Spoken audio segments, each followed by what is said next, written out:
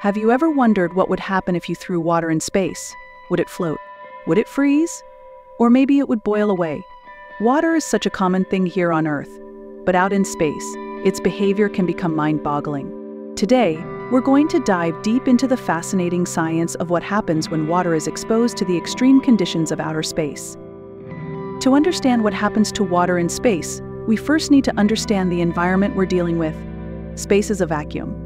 That means there's no air, no atmosphere, and essentially no pressure. The temperature ranges are extreme too, swinging from blistering heat when you're exposed to the sun to bone-chilling cold when you're in the shade. And on top of that, space has microgravity. Microgravity is where the force of gravity is so weak that everything floats. It's the same condition that astronauts experience when they're aboard the International Space Station. First reaction: surface tension. Now, let's imagine you're inside the International Space Station and you release some water. What happens? Instead of falling to the ground like it would on Earth, the water forms a perfect sphere. This is because of surface tension, a force that pulls water molecules together, creating the smallest possible surface area.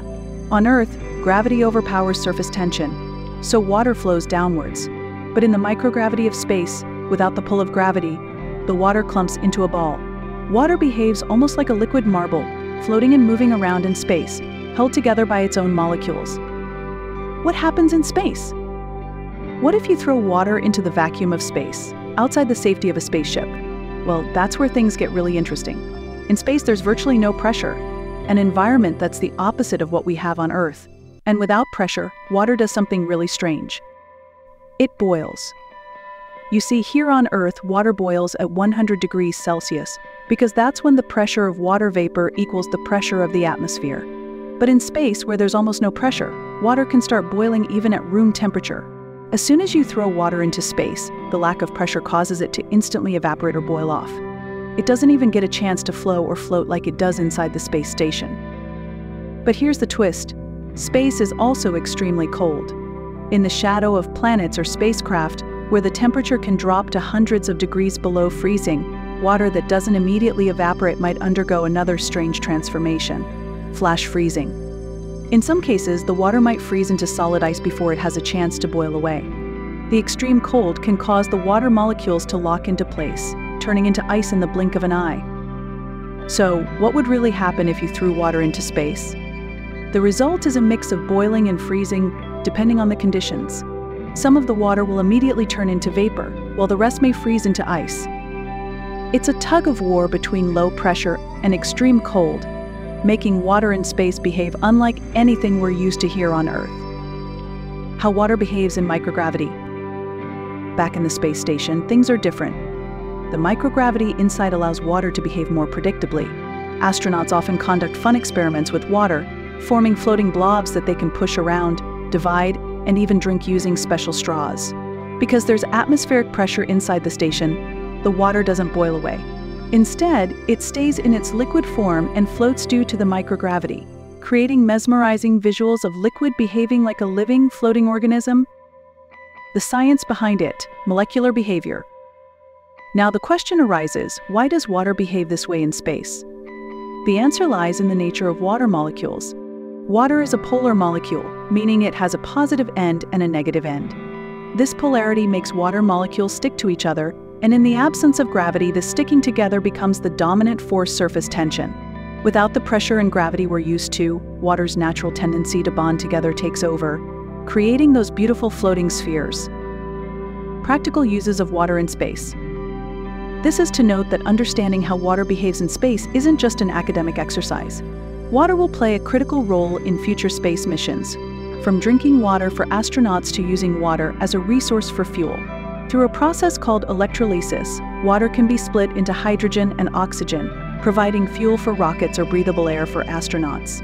Water isn't just important for sustaining life in space, it could be the key to deep space exploration. What about other liquids? You know, when it comes to space, it's not just water. Other liquids like alcohol or oil behave similarly in space, but with slight differences depending on their chemical properties. In general, most liquids will either boil or freeze, depending on the conditions they face. The search for water in space: why it matters. As we explore other planets and moons in our solar system, one of the most important questions scientists ask is Is there water? Because where there's water, there could be life. That's why missions to Mars, Europa, and other celestial bodies focus on searching for signs of liquid water or ice beneath the surface. Finding water on these planets or moons could increase the chances of discovering life, even if it's in a microbial form.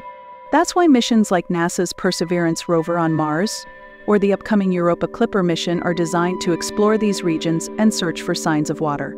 If we can confirm that water exists, and more importantly, that it existed in liquid form in the past, it could mean that life once thrived or could still exist in these alien environments. But water's importance doesn't stop at the search for life. It plays a critical role in the future of space exploration and even interstellar travel. For astronauts, water is essential for survival. It's needed for drinking, growing food, and providing oxygen. But there's more. Through electrolysis, water can be broken down into hydrogen and oxygen. Hydrogen can be used as rocket fuel, and oxygen is obviously needed for astronauts to breathe. This means that in future space missions, we could use water as a sustainable resource, turning it into fuel and air for long-term space travel. Imagine a future where spacecraft have the ability to refuel by finding and processing water from asteroids, moons, or distant planets. This could drastically reduce the need to carry heavy fuel from Earth, making interstellar travel more feasible. Water becomes not just a resource for sustaining life, but a key ingredient for propelling us to new worlds.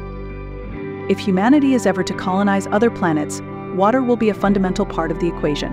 It will be our lifeline and the foundation of our future in space exploration. Thank you for watching. Don't forget to like and subscribe for more fascinating science and space exploration content.